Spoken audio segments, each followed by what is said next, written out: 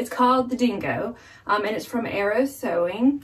And it's, I want to say around 40, this way, the website is going to have the actual measurements, but I want to say it's about 40 by maybe 45, somewhere around there. It's almost the size of the table I had in here previously.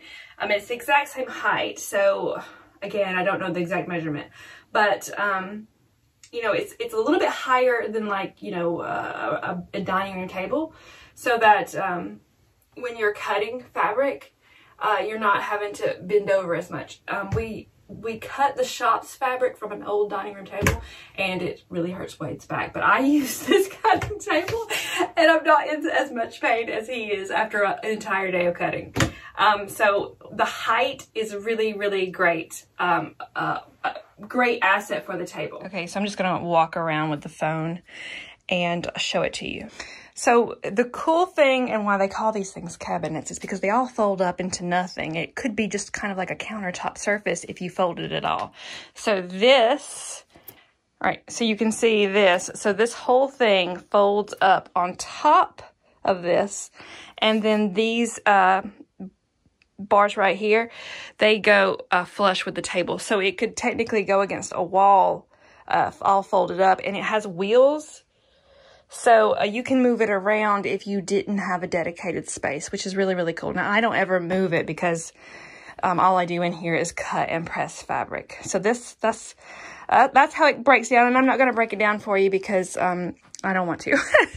Okay, so on this side, it has the doors, and inside the doors are cabinets. I'm going to show you that in just a minute. On this side, it just has those little, the bars that hold up this other side. The whole thing is really, really sturdy. I mean, this thing doesn't move on me. We've got the wheels locked, so it doesn't move. And it's a smidgen narrower than my other table. On my other table, these two fit perfectly. They don't fit perfectly, these two wool mats, I mean. They don't fit perfectly on here, but it fits pretty good enough. So I really like that. And I did have it turned the opposite direction, but I thought it looked better with the iron and this kind of junk stuff hidden. As quilters, you know, we always have a lot of junk. And my iron has that base. And I think technically it's supposed to sit on the table, but I find it really bulky and in the way. I love the iron. And I don't want to change irons, but I've been putting it on a milk crate for many, many months now, and I like putting it there on the ground and then just kind of grabbing it when I need it. And this table kind of hides it, where my other table, it was just wide out in the open. So I really like that this table has all these kind of little hidey holes. And you can see on this one is where I keep all my large rulers.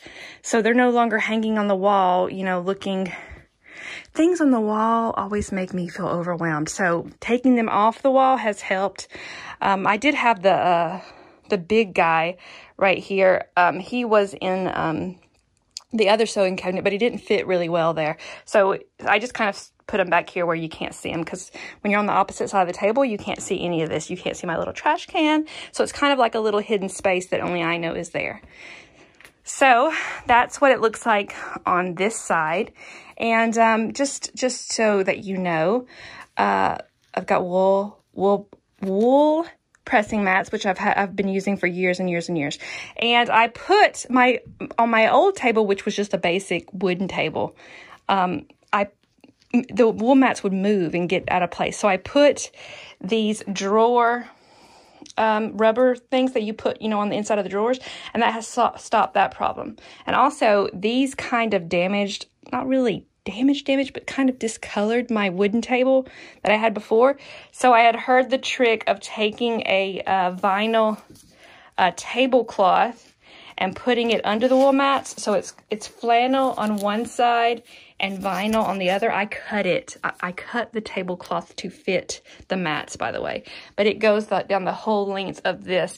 And that way my cabinet doesn't get any kind of damage on it. I've actually got these in a little bit of a wrong place because they were all nice and neat and flushed. I've been showing the table off today, so things have moved around a little bit where they shouldn't have. All right. Try to get everything back the way it was. And I also, I I went ahead and put my mat a little bit on the drawer. The drawer, what do you call it? Drawer liners. This is a drawer liner. And I put my mat on it a little bit, and it helps stop my mat from moving as well. So that's kind of a plus. And this is only something I've recently done since I've got this table. I was trying to be more protective of it than my old table. So that is the top and the wool mat and where I iron and press. But I feel like the diamond of this thing is definitely what's inside here. So I'm just going to open this up, and I'm going to show you this.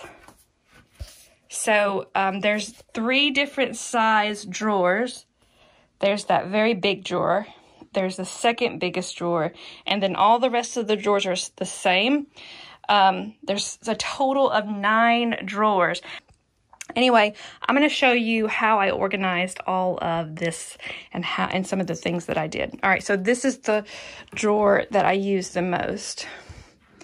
And I keep my rotary cutters in here, some extra blades, and then I keep all my really, really tiny rulers that just kind of took up space. I did have everything hanging on the wall again, and it was on a pegboard, which is in the other room.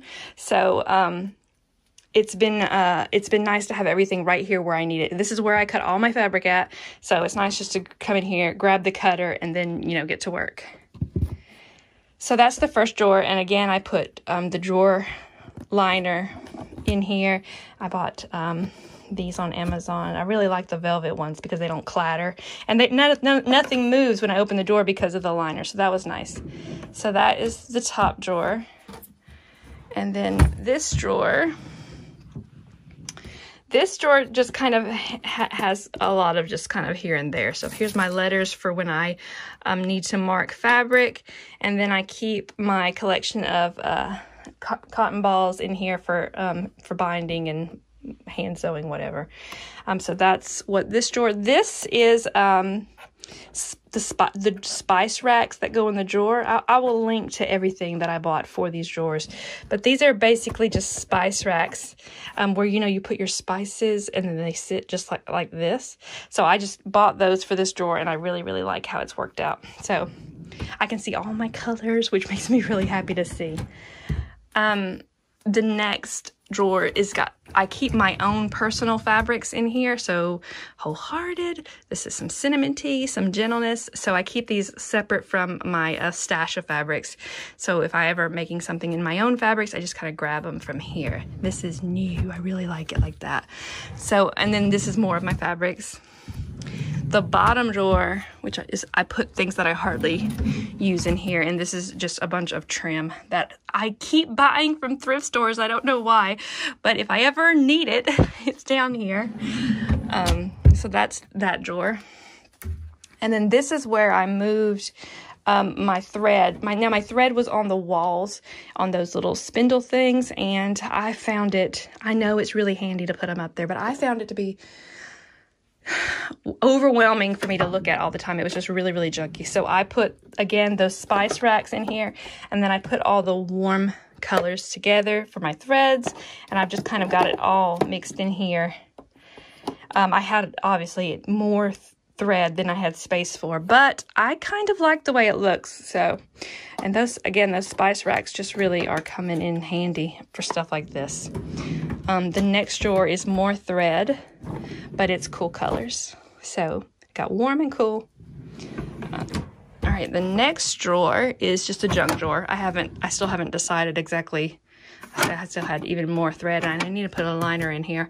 But so that is just a junk drawer. I haven't figured that one out yet. And then the last drawer is one of my most favorites, because this was kind of just sitting along the wall in the way.